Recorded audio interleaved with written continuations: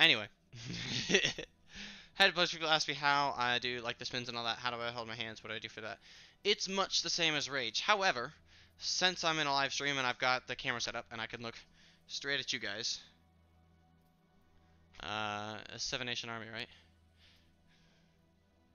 I mean, yeah, we can play that.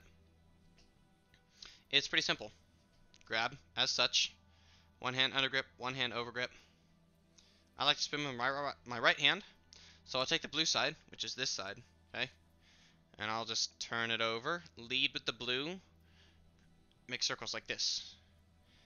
At first you want to over-exaggerate your movements to get used to how this feels. And as you get better, it becomes more in the wrist. I'm still leading with the blue right here. And then you get to stuff like this. Oh, Yu-Gi-Oh! Oh, I'm gonna act like I didn't know what you were talking about immediately. And once you get with the wrist, it's super easy to just do this. If you ever want to stop it, you can spin it and catch the red side.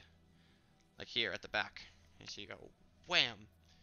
And then from there, you can push with your backhand and redirect. And that can give you a lot of force, so you don't have to strain your right hand wrist too much, because that can get really tiring if you're just doing one-handed. So 1.5-handed, which is what I'm calling it, one-handed assisted, is the preferred method because it keeps you energized for a little bit longer. It's not as exhausting. For basic stuff, row the boat. Row the boat! Always row the boat! If you can't spin, row! And that's how you do the Maul Saber. Yay! We can learn.